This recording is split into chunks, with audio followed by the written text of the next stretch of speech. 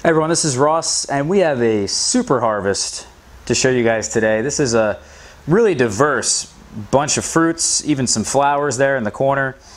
We've got things like black currants, raspberries, blueberries, strawberries, figs, gooseberries, nectarines, even a tomato in there somewhere. So we're going to be talking about all these different things, but the majority of what I want to talk about is the figs. These are Breba that are ripening right now because they are the best fruit by my standards out of all of these, and it's quite a diverse little group here, and to say that the fig is the best certainly means something. So we'll talk about kind of why that is as we go. It's a shame that I didn't get a chance to show you guys the harvest, but we have to be inside right now because it's pouring, and I couldn't get out here to get all these fruits, to then pick them, and then to also show you the harvest of me picking them at the same time. It wasn't going to line up. I'm running out of time. I think the thunderstorms are coming in here probably any minute now, in the next 30 minutes to an hour. So just got to do what I got to do. Sorry I couldn't get that harvest on video for you guys, but let's talk about some of these fruits because this is really impressive. This is not something I get every day, at least in this quantity. It just seems like certain days are better than others, and how that kind of lines up. It's very strange. But also the rain coming in, I want to pick all these fruits because a lot of these are going to be susceptible to damage, like the fig itself, raspberries as well, the strawberries, all this really soft fleshed fruits will not do well in the rain. So it's really important to get out here and pick these every day. And if I did pick this stuff every day, I probably would have half of what I have right here every day this year, which is really awesome. So this is about a 2 or 3 day harvest in one little video for you guys. Because I am going away, because it is going to rain the next couple days, not just right now, I wanted to make sure I get all this harvested now, and I can even freeze some of this stuff if I wanted to, turn it into jam, process it in some way. I've been adding the black currants here to my kombucha. I've been eating these gooseberries fresh. They're really, really tasty. They're way better than a lot of fruits. You got to really give this fruit some credit. But let's talk mainly about the fig trees and the figs themselves, because these are Breba. The Breba is not always as good as the main crop, but it can be if it ripens really well. And I have 2 of them here, potentially 3 Breba that are ripened well. So let's open up the first one here, which I think is probably not going to be, it doesn't look like the best one, I would imagine. But let me show you guys this. Let me turn the camera here. I can get this on video for you guys. You guys like that duck? But let me cut this open. And then this way you guys can kind of see what I'm seeing as I'm seeing it. You can hear the rain now, potentially. All right, so this is not bad. This is a Breba here that I didn't think was going to be that ripe, but it's pretty soft. It looks pretty decent. I would say, if I had to guess without really tasting it so far, I would say that's probably a 2 out of 5, which is really not that great. But we have 2 here, one of which has already been pecked by the birds. So let's open this one up for you guys. Not always ideal when this situation happens, when a bird pecks it. It doesn't really happen, but the birds have been out of control this year. And this one, holy crap, this is going to be insanely good.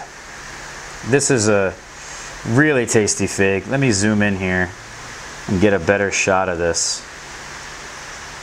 Can we get a better shot of this?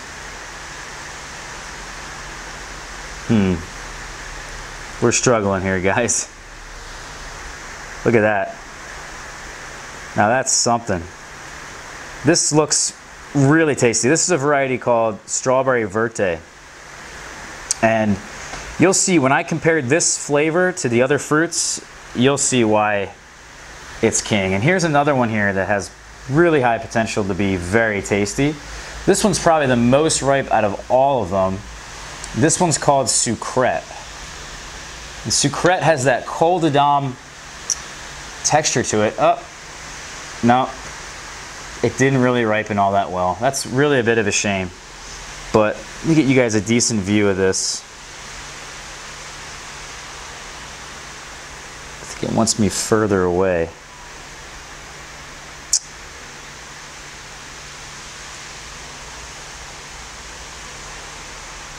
All right, so that's not horrible, right? But certainly not the potential of this fig.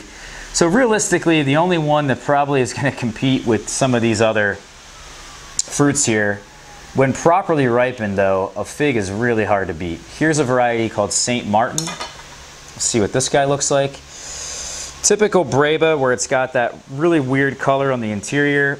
Definitely not ripe. This is a bit of a shame, to be honest with you. I've had to come out here and pick these figs because they're just not ready. Every day they're on the tree is a huge difference. So anyway, guys, let me turn you guys back around and we can taste some of this stuff here, talk about a lot of this, and just show you guys kind of the differences in what all this really means. The first thing I want to start out with is this Strawberry Verte, because getting a really good shot of this, it is so gooey and jammy in here that this is going to be a real treat for me. So let's try this now. Wow. Yeah. Holy crap.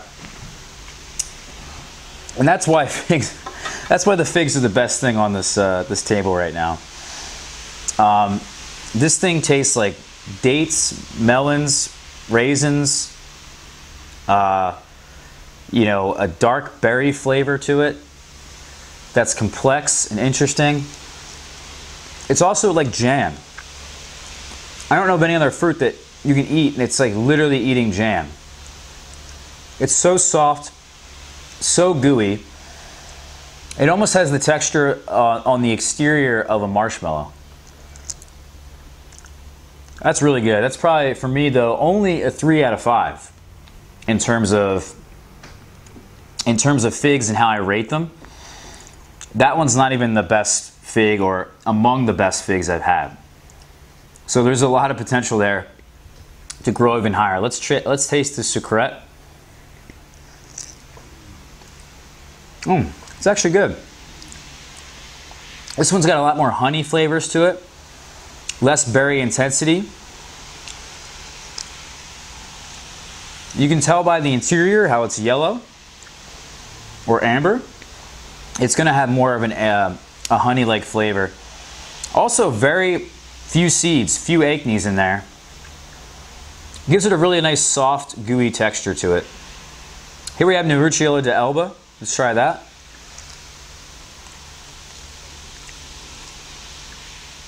Now, I was told this fig's supposed to be bitter and sweet at the same time. I can kind of see that, but maybe that's a little bit of an unripe fig flavor. I'm not sure. But so far, the Strawberry Verte, the first fig we had, is the best by far. And there's St. Martin. Still not bad. I mean, even though these figs are underripe, except for the Strawberry Verte, they're actually pretty good, which is really surprising because an unripe fig really doesn't develop that flavor. I could pick something like a gooseberry here, which is actually a bit underripe. This is a red gooseberry called Trixia. And it's supposed to turn a darker red color, but the interior turns a bit like a pear, like a grainy pear. It also gets a lot sweeter, but I like the tartness of them at this point. The crispness of them at this point. They're really good. In fact, this is one of my favorite fruits for sure. In fact, I like them, I think, more than the blueberry, which you can have right here, is probably the perfect blueberry. It's huge. It's about the size of my thumb. It's approaching the size of a quarter. It's huge. It's great. I'm not going to say it's not, but these gooseberries, they've got something extra. They're a little sour. They're a little tart. They're sweet. I like the crispness of them. They're kind of like eating a grape. Now I also have here, which is something I've been wanting to show you guys again, which is the bush cherry. This is off a variety called Juliet, which I believe is supposed to have the highest Brix, for the most part, of the bush cherry varieties that are available. I think there's one called Crimson Passion, which is slightly higher, but I don't have that variety yet. And I had complained about these, that they're just not that good. And some of you guys saw that video and said, all right, well, talk to us when it's dark purple, when it's a dark crimson color. This is certainly a dark purple. Here's a strawberry for a comparison. This is a very dark red strawberry. So this is definitely purple. And let me try this now, because I didn't really like them, like I said, so let's see if my opinion of them changes.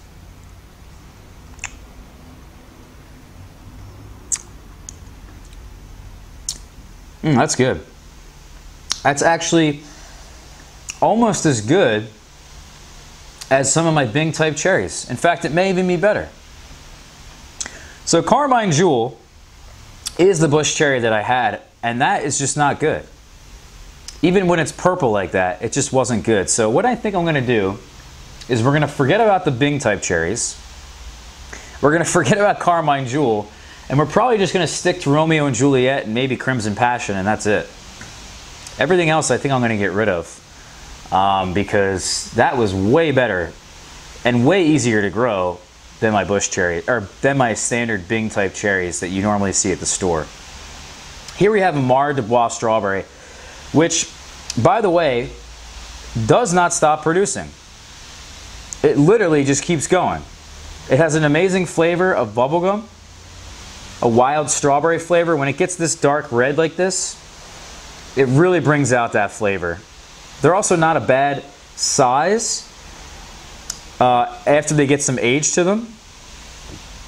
And they are so productive, it's insane. They produce like a June bear, as much as my Early Glow did, which is strictly a June bear. They just keep going. They've given me like a month-long break, about somewhere around that, maybe like a 3-week break, and now they're starting back up again, and I have just a whole bowl here of strawberries. The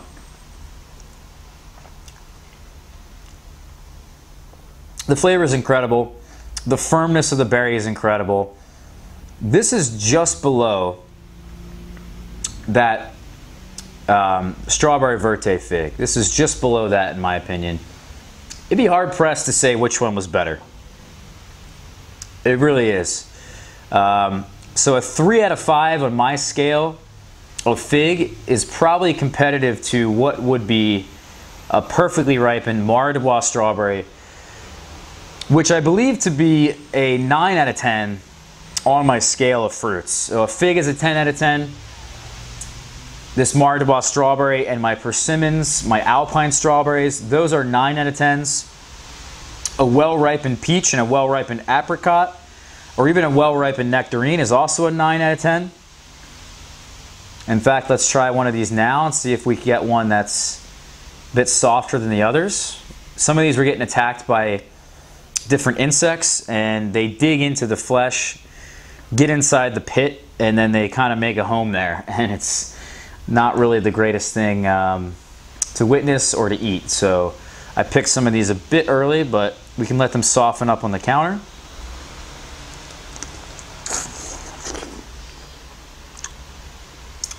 This is very good. This here is a white nectarine. I think this is the Arctic Glow, if I'm not mistaken. And this fruit is certainly very competitive with a really well-ripened strawberry. But this thing's not, it's almost not there because it's not perfect.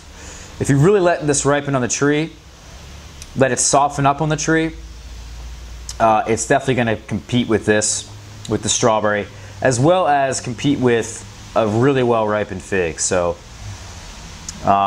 we also have in here more blueberries, and there's a tomato somewhere at the bottom, but I can't really get to that right now. Let's try the raspberries and the currants. That's really the only thing left. These black currants, believe it or not, are not really supposed to be eaten fresh, but if you let them soften up and turn fully black like this, they're actually quite good, even fresh. And here's the inside of what a black currant looks like. Very strange, but it's white on the inside, and it kind of reminds me of like a... What does that remind me of? Lots of seeds. Almost like a piece of citrus.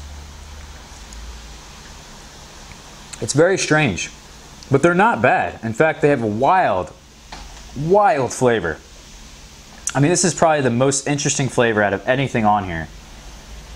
The only issue is that you really got to let them soften up. And they can get a weird like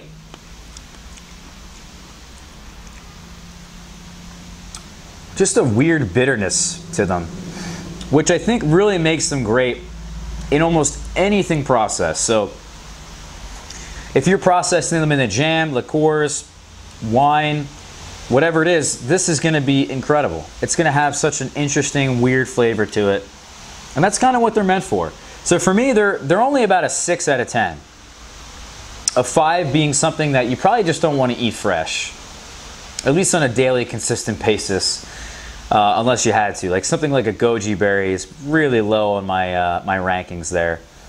We have, in fact, only a notch higher. The gooseberry is only a notch higher at a 7 out of 10. And so is the blueberry. Now, of course, I think the gooseberry, like I said, is a bit better. But I think they're both pretty much at a 7. It'd be hard for me to get them to an 8. Maybe the gooseberry is an 8. But here we have raspberries, and not only do we have raspberries, but we have yellow raspberries and we have red raspberries. And the yellows I think I actually like more than the reds. There's different colors in all fruits. Particular color relates to a certain flavor.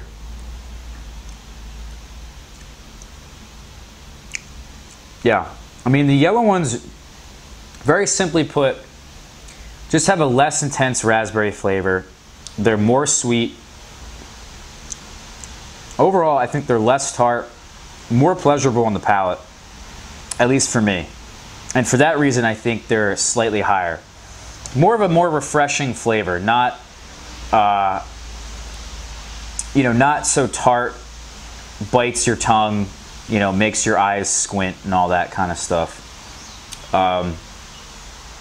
So that's pretty much it, guys. And the raspberry here, I would say, is somewhere around a 7 out of 10 as well. And I put blackberries, mulberries, and probably the gooseberries at an 8 out of 10, being my favorite berries. And everything else is just slightly lower. So anyway, guys, I'm going to sit here and I'm going to enjoy this. I really wish I could have got you guys outside and shown you the harvest, but now everything's soaking wet out there. The rain did stop, but I imagine it's going to pick up again. We're going to have more rain in the next couple days. What is going to happen with this is that we needed to get out here and pick all these fruits because some of them would have been horrible when I came back from my trip on the 4th of July. Some of these would have certainly spoiled, certainly not been of the greatest quality. Yeah, I could have left some of them on, like the nectarines as an example, but the insects, the birds, there's no telling what have gotten to these fruits, so better be safe than sorry. Eat them while I can. We're not going to be away for that long, but I do want to mention that we have a couple fig trees on FigBid right now. So for those of you guys who are interested in buying some trees by the 4th of July, I am probably home by the time you guys are watching this, and I will be shipping out the trees once the auction ends on Sunday. So the auction is going to end this Sunday, which is July 7th, I believe. So on FigBid, in the description of this video, you guys can see that link. Hopefully this video comes out before that point, but they're already listed now. It's going to end on Sunday. If you want to know when I'm selling trees, check us out on Facebook, Instagram, and Twitter. Again, all the links to that stuff is in the description. I let you guys know when I'm selling trees, because so many of you guys ask me questions about that. Oh, we do have the nasturtium, by the way. And this is, again, a really interesting flower. Very sweet, believe it or not. It's also peppery, zesty. For eating a flower, guys, there's few flowers that are better. But if you think about it, the fig is actually an inverted flower. Anyway, guys, I suggest you grow all this stuff. This is a great little snack here. Great little breakfast. All of you guys would enjoy it. This is all what it's about. Growing fruit in your backyard. This is it. So, thank you guys for watching this one.